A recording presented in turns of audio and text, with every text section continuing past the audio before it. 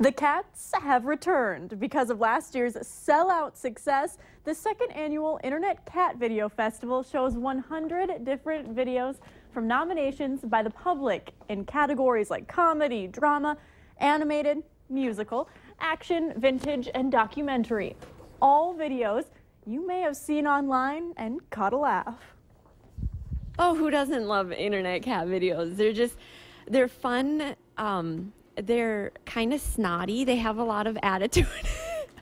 They're cute and they just bring people happiness and, kind of gives people a break from the day-to-day stresses. Outside the screen, cat lovers could also buy local catnip for their pets, with proceeds going to the Homeward Animal Shelter. And I have to say, I'm a little bummed I missed out on this event. We appreciate you for showing up to work today instead of attending the Internet Cat Video event. I wanted to be there. I know, we all know you wanted to be there.